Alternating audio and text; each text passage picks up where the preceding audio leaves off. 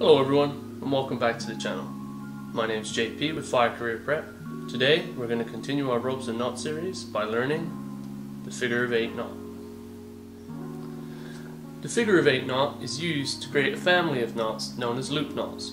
Those include the figure of 8 on a bite, the figure of 8 follow through, and the figure 8 bend. There are two ways to tie the figure of 8 knot. The first is called in the open method. Taking your rope short in the palm of your hand, about mid-span, you're going to take one end and wrap it all the way around the rope, coming all the way to the other side. Then, you're going to take that end that's come around and pass it through this loop. As you can see, the two pull against each other, creating your figure of 8 knot.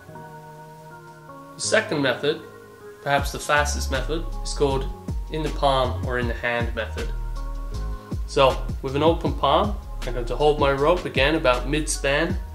I'm going to wrap one time around, coming on the inside towards my thumb. You'll see now I have 1 and 2 lengths.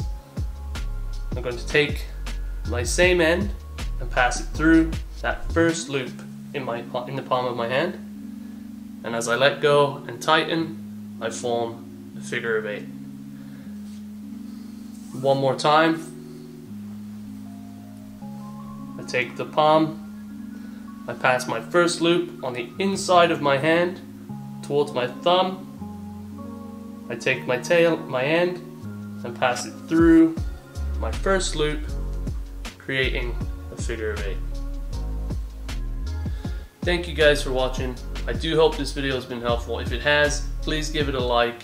Subscribe for more videos, and if you have any comments or questions, knots you'd like to see, leave us a comment down below and we'll get back to you with more content. As always, good luck out there.